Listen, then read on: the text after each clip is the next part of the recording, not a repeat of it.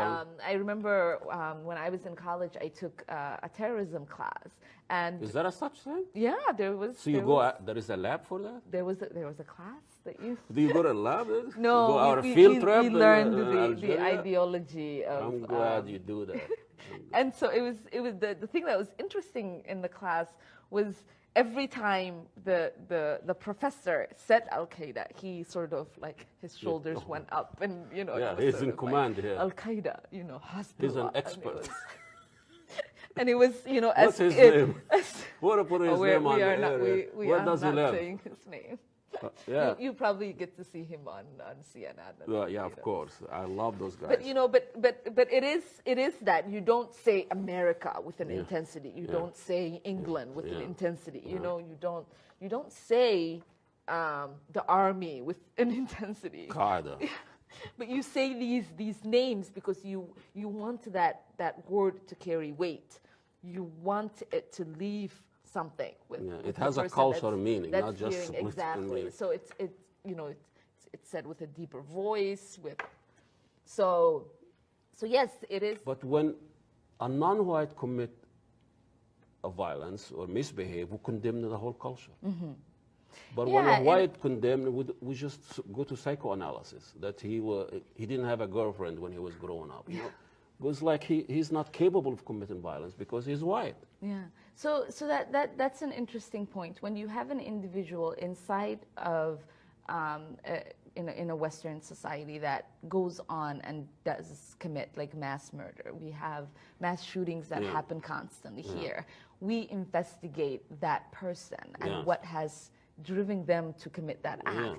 When an act is committed by these Muslim, terrorists, what we investigate is that whole community. We investigate that whole faith. We investigate that whole society. And everyone is supposed to have some answer to why these people are doing this.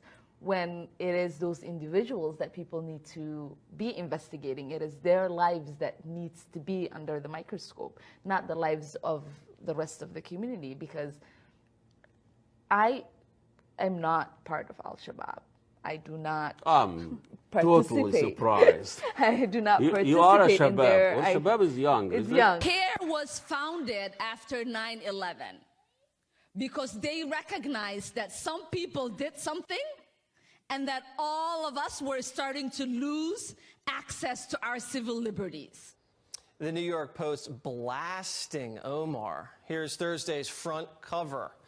But some of her radical cohorts are defending her. Listen to this. This is just pure racist act by many of those, hateful acts by those, because she does speak truth. We are getting to the level where this is an incitement of violence against progressive women of color. Republican Congressman and retired Navy SEAL Dan Crenshaw also sounding off against Omar, tweeting this.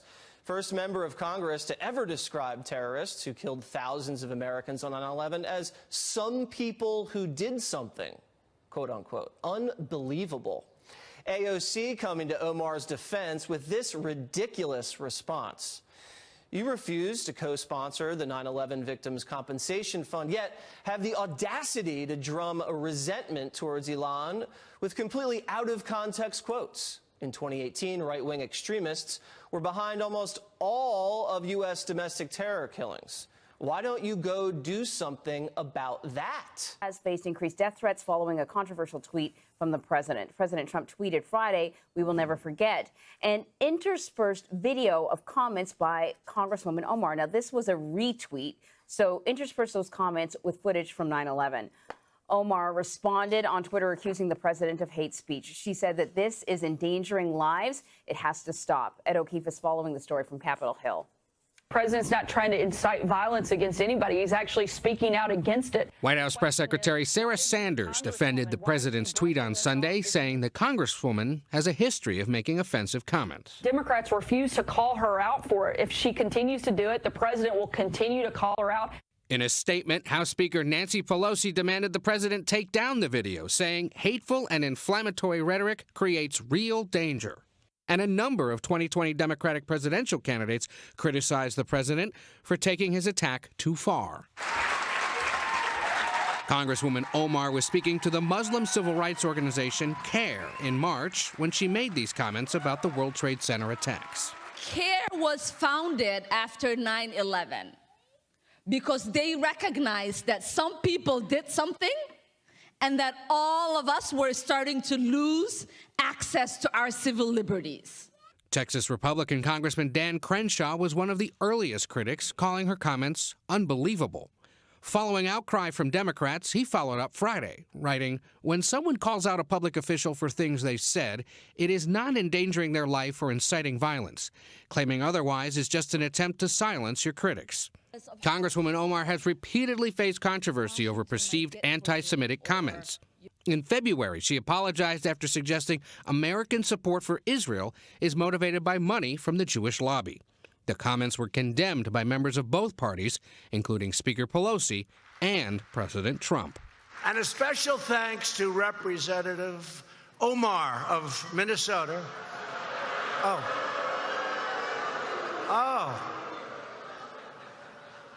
Oh, I forgot. She doesn't like Israel. I forgot. I'm so sorry. Over the weekend, Congresswoman Omar defended herself, writing, "No one person can threaten my unwavering love for America." Worse, though. So when she began, local news outlets, right, they uncovered early on in her political career documents suggesting she might have married her brother, presumably to commit immigration fraud. I think 2Q Maddie has some headlines here. Well, now, what? Biological brother? Yeah, well, yes. Now, I say suggesting. Don't do it. It's only going to make me mad, and I'm on a roll here. I say suggesting she married her brother because it started with sources which uncovered her ex-husband's name on her marriage and divorce records, okay? And they happen to be exactly the same as her brother. Ahmed Nur Said Elmi. I might not be pronouncing that correctly. I don't care because America. Now, some people may say that's just like John Smith over there. That's why I say it could be suggesting. We don't know. I don't know. There's like Silva in Brazil is like Smith. But, now I'm going to give you that one. But if we continue on down the research trail, school records also confirm that the man she married was living in her father's house in high school. Well. Social media posts show the guy that she claims was her ex-husband now calls her children his nieces. She refers to them as their uncle. It's awkward. Yeah. Who's your favorite coincidence? Who's your favorite uncle? Papa? I mean, that's really... She's the cool aunt and their mother. Now... I consider it beyond the realm of suggestion, however. All of this, I encourage you to research it. Go hit the sources that are listed on the page here. And for people complaining, why didn't you just put it in the description? It would be too long. You can see the sources right there on the screen. Just hit rewind, hit pause. I do consider it beyond the realm of suggestion, however, when you take into account that her brother's high school enrollment records list his date of birth, April 4th, 1985. Okay? Anyone want to guess the birth date of her ex-husband according to official marriage documents and divorce proceedings? What is it? Could it possibly? What is it? April 4th, 1985. Oh my gosh. So please, if you find this too outlandish to be true, I encourage you to look at the evidence for yourself. It doesn't look good.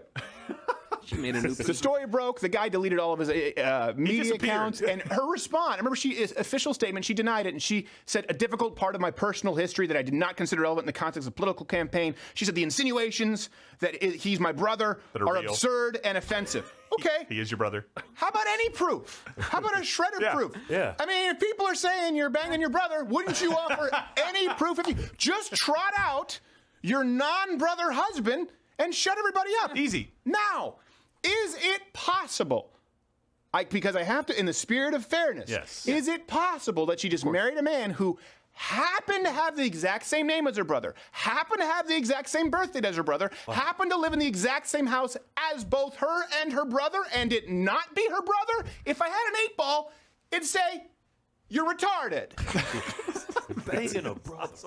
I do want to ask you also about your comments on Israel, to remind people what you tweeted about Israel in 2012 during the offensive in Gaza. You wrote, Israel has hypnotized the world. May Allah awaken the people and help them see the evil doings of Israel. You've commented a lot since then, trying to explain what you meant by that. And I wonder just what your message is this morning as the first on our Game Changers series to Jewish Americans who find that deeply offensive. Oh, that's really a regrettable way of expressing that. I don't know how my comments would be offensive to Jewish Americans. My comments precisely are addressing what was happening during the Gaza war. And I am clearly speaking about the way that the Israeli regime was conducting itself in that war. Critics call anti-Semitic statements. It came as the Congresswoman received condemnation from both parties. Correspondent Doug McKelway shows us tonight. Representative Ilhan Omar's apology late today came after a flurry of bipartisan criticism. Quote, "We have to always be willing to step back and think through criticism. This is why I unequivocally apologize." It stemmed from her Sunday night tweets that critics say were loaded with stereotypes about Jews and money. Quote, "It's all about the Benjamins, baby." When a follower asked who's paying American politicians to support Israel, Omar responded, AIPAC. The American Israel Public Affairs Committee is frequently accused by opponents of fomenting hatred of Iran. Hours later, the House Democratic leadership called Omar's tweets, quote, "deeply offensive" and demanded she apologize.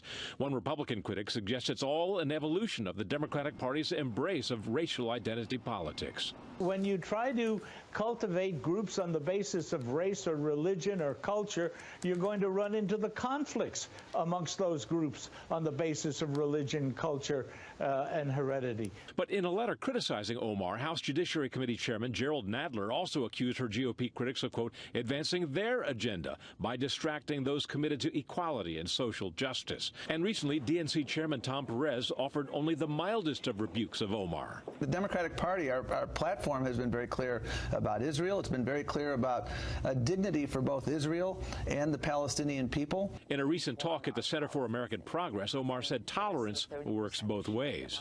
You cannot pretend to stand for religious freedom while you simultaneously threaten to ban people from an entire religion from entering this country. Thank you all for being here, and thank you for your testimonies. Mr. Adams, in 1991, you pleaded guilty to 2 counts of withholding information from Congress regarding your involvement in the Iran-Contra affair, for which you were later pardoned by President George H.W. Bush. I fail to understand why members of this committee or the American people should find any testimony that you give today to be truthful. If I can respond to that. It wasn't a question. That was not a question. That was I reserve the right to my time. It is not right. That was not a question. Committee can attack on February 8th, who is not permitted to reply. That was not a question. Thank you for your participation. On February 8th, 1982, you testified before the Senate Foreign Relations Committee about U.S. policy in El Salvador. In that hearing, you dismissed as communist propaganda report about the massacre of El Mozote, in which more than 800 civilians, including children as young as 2 years old, were brutally murdered by U.S.-trained troops. During that massacre, some of those troops bragged about raping a 12-year-old girl before they killed them. Girls before they killed them. You later said that the U.S. policy in El Salvador was a fabulous achievement. Yes or no, do you still think so?